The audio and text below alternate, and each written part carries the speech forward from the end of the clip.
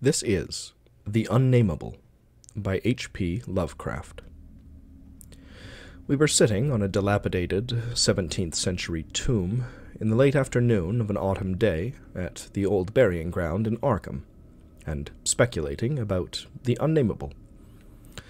Looking towards the giant willow in the center of the cemetery, whose trunk has nearly engulfed an ancient illegible slab, I had made a fantastic remark about the spectral and unmentionable nourishment which the colossal roots must be sucking in from that hoary and charnel earth, when my friend chided me for such nonsense, and told me that since no interments had occurred there for over a century, nothing could possibly exist to nourish the tree in other than an ordinary manner. Besides, he added, my constant talk about unnamable and unmentionable things was a very puerile device, quite in keeping with my lowly standing as an author. I was too fond of ending my stories with sights or sounds which paralyzed my heroes' faculties and left them without courage, words, or associations to tell what they had experienced. We know things, he said, only through our five senses, or our religious intuitions.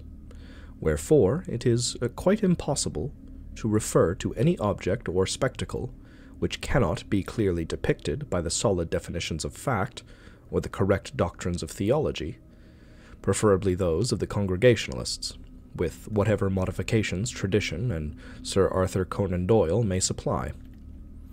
With this friend, Joel Manton, I had often languidly disputed. He was principal of the East High School, born and bred in Boston, and sharing New England's self-satisfied deafness to the delicate overtones of life. It was his view that only our normal, objective experiences possess any aesthetic significance, and that it is the province of the artist not so much to rouse strong emotion by action, ecstasy, and astonishment, as to maintain a placid interest and appreciation by accurate, detailed transcripts of everyday affairs. Especially did he object to my preoccupation with the mystical and the unexplained. For, although believing in the supernatural much more fully than I, he would not admit that it is sufficiently commonplace for literary treatment. That a mind can find its greatest pleasure in escapes from the daily treadmill, and in original and dramatic recombinations of images, usually thrown by habit and fatigue into the hackneyed patterns of actual existence, was something virtually incredible to his clear, practical, and logical intellect. With him, all things and feelings had fixed dimensions, properties, causes, and effects. And although he vaguely knew that the mind sometimes holds visions and sensations of far less geometrical, classifiable, and workable nature, he believed himself justified in drawing an arbitrary line and ruling out of court all that cannot be experienced and understood by the average citizen. Besides, he was almost sure that nothing can be really unnamable. It didn't sound sensible to him. Though I well realized the futility of imaginative and metaphysical arguments against the complacency of an orthodox sun-dweller, something in the scene of this afternoon colloquy moved me to more than usual contentiousness. The crumbling slate slabs, the patriarchal trees, and the centuried gambrel roofs of the witch-haunted old town that stretched around, all combined to rouse my spirit in defense of my work, and I was soon carrying my thrusts into the enemy's own country. It was not indeed difficult to begin a counterattack, for I knew that Joel Manton actually half clung to many old wives' superstitions, which sophisticated people had long outgrown. Beliefs in the appearance of dying persons at distant places, and in the impressions left by old faces on the windows through which they had gazed all their lives.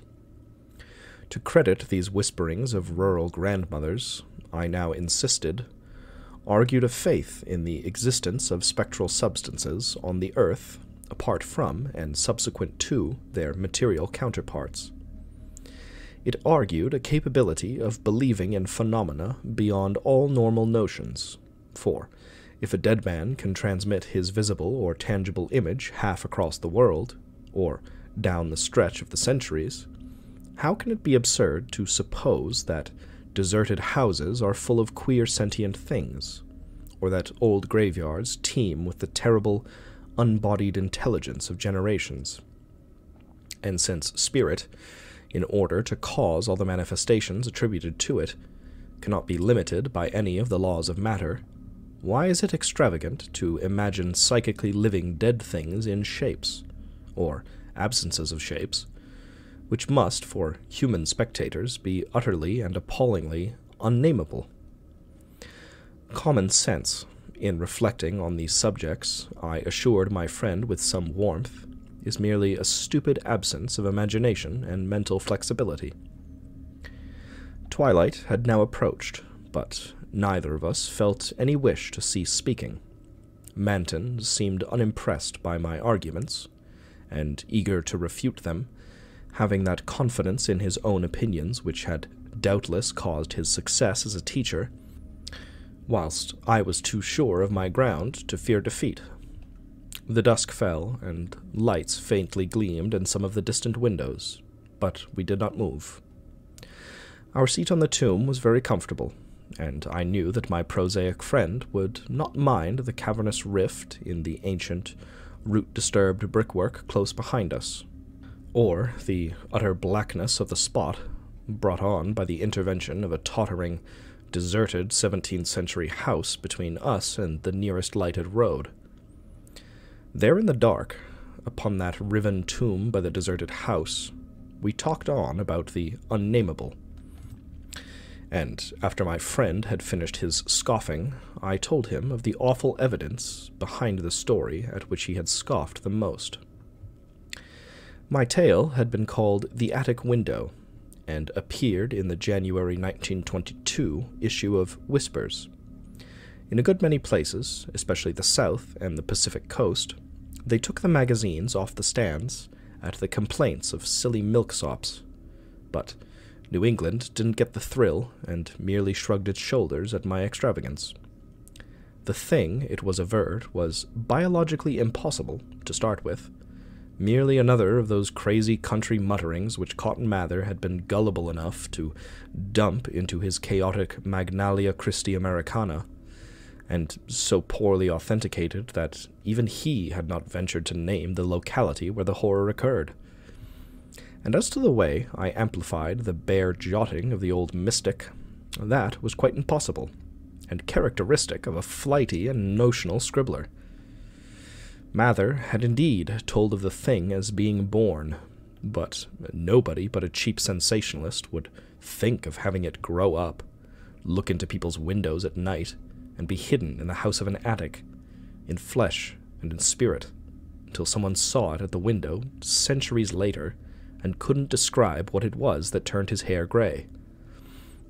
All this was flagrant trashiness, and my friend Manton was not slow to insist on that fact. Then I told him what I had found in an old diary kept between 1706 and 1723, unearthed among family papers not but a mile from where we were sitting. That, and the certain reality of the scars on my ancestor's chest and back, which the diary described. I told him, too, of the fears of others in that region, and how they were whispered down for generations, and how no mythical madness came to the boy who, in 1793, entered an abandoned house to examine certain traces suspected to be there. It had been an eldritch thing. No wonder sensitive students shudder at the Puritan age in Massachusetts. So little is known of what went on beneath the surface. So little, yet such a ghastly festering as it bubbles up putrescently in occasional ghoulish glimpses.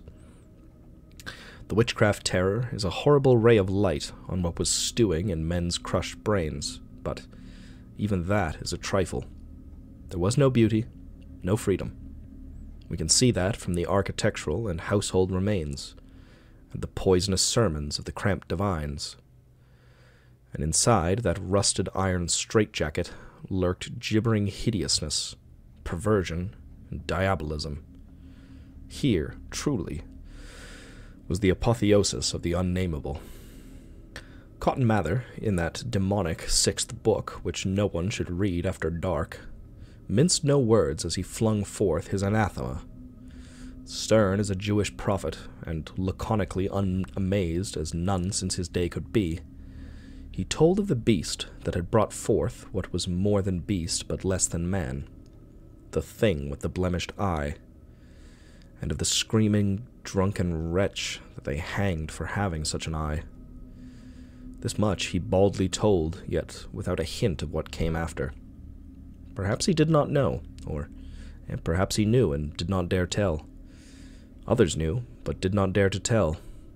There is no public hint of why they whispered about the lock on the door to the attic stairs in the house of a childless, broken, embittered old man who had put up a blank slate slab by an avoided grave, although one may trace enough evasive legends to curdle the thinnest blood.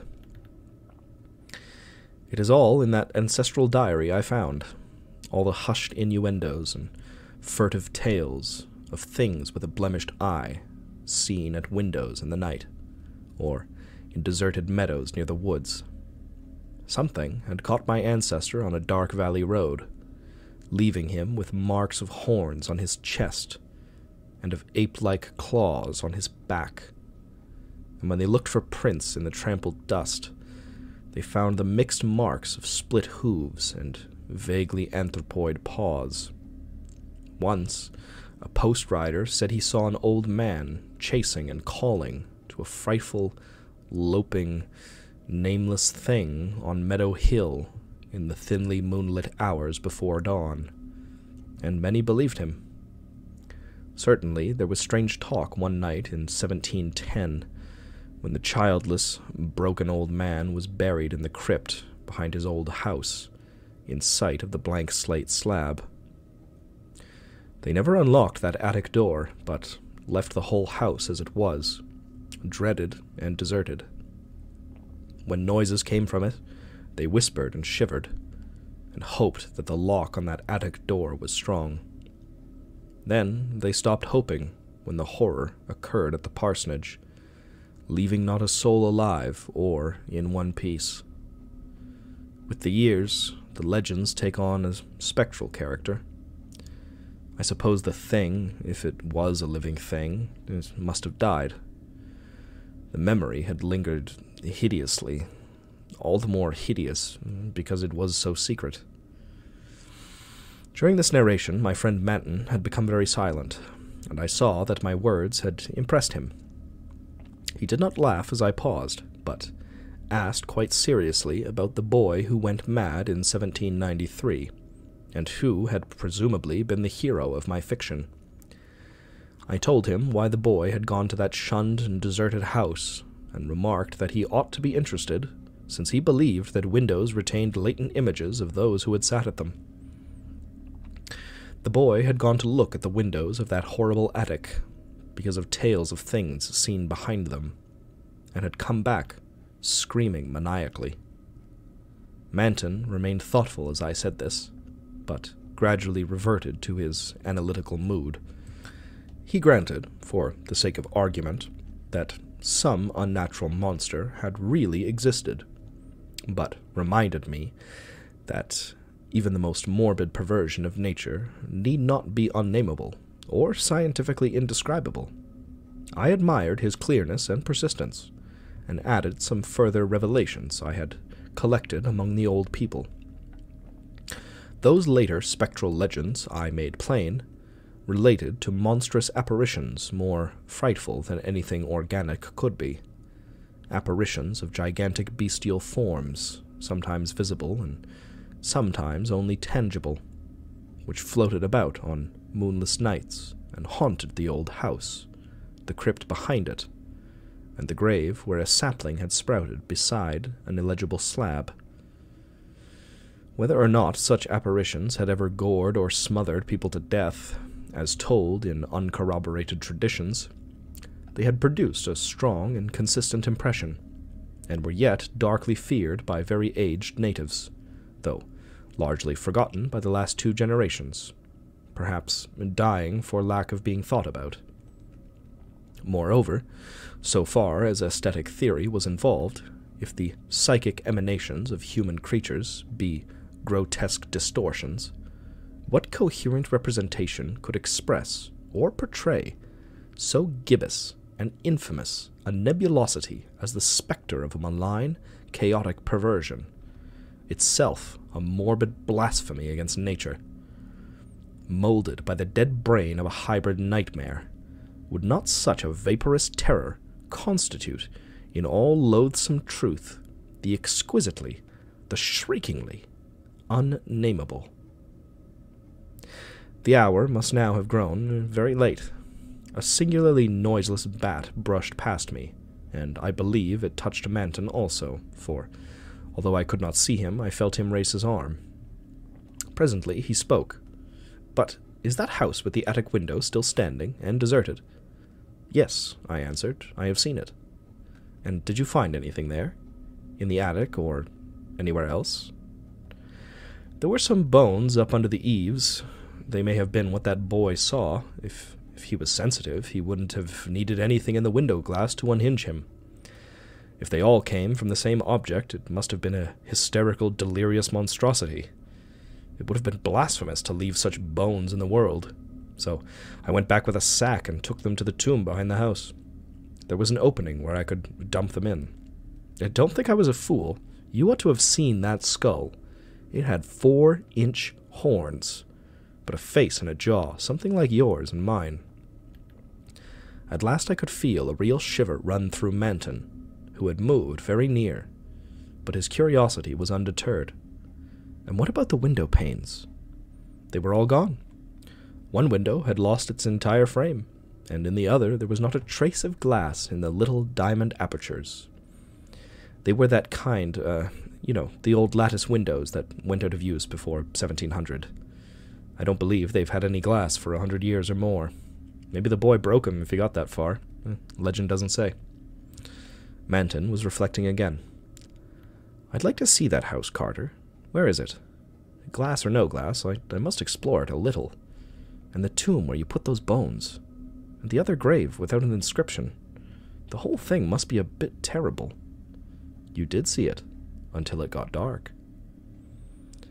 My friend was more wrought upon than I had suspected, for, at this touch of harmless theatricalism, he started neurotically away from me, and actually cried out with a sort of gulping gasp, which released a strain of previous repression. It was an odd cry, and all the more terrible because it was answered, for as it was still echoing, I heard a creaking sound through the pitchy blackness, and knew that a lattice window was opening in that accursed old house beside us. And because the other frames were long since fallen, I knew that it was the grisly, glassless frame of that demonic attic window. Then came a noxious rush of noisome, frigid air from that same dreaded direction, followed by a piercing shriek just beside me on that shocking rifted tomb of man and monster. In another instant I was knocked from my gruesome bench by the devilish threshing of some unseen entity of titanic size but undetermined nature, knocked sprawling on the root-clutched mold of that abhorrent graveyard, while from the tomb came such a stifled uproar of gasping and whirring that my fancy peopled the rayless gloom with Miltonic legions of the misshapen damned. There was a vortex of withering ice-cold wind, and then the rattle of loose bricks and plaster, but I had mercifully fainted before I could learn what it meant. Manton, though smaller than I, is more resilient, for we opened our eyes at almost the same instant, despite his greater injuries. Our couches were side by side, and we knew in a few seconds that we were in St. Mary's Hospital. Attendants were grouped about in tense curiosity. eager to aid our memory by telling us how we came there, and we soon heard of the farmer who had found us at noon in a lowly field beyond Meadow Hill, a mile away from the old burying ground, on a spot where an ancient slaughterhouse is reputed to have stood. Manton had 2 malignant wounds in the chest, and some less severe cuts or gougings in the back. I was not so seriously hurt, but was covered with welts and contusions of the most bewildering character, including the print of a split hoof. It was plain that Manton knew more than I, but he told nothing to the puzzled and interested physicians until he had learned what our injuries were. Then he said that we were the victims of a vicious bull, though the animal was a difficult thing to place and to account for. After the doctors and the nurses had left, I whispered an awestruck question. "Good God, Manton, but what was it? Those scars, was it like that?" And I was too dazed to exult when he whispered back a thing I had half expected. "No, it wasn't that way at all. It was everywhere. A gelatin, a slime, yet it had shapes, 1,000 shapes of horror beyond all memory.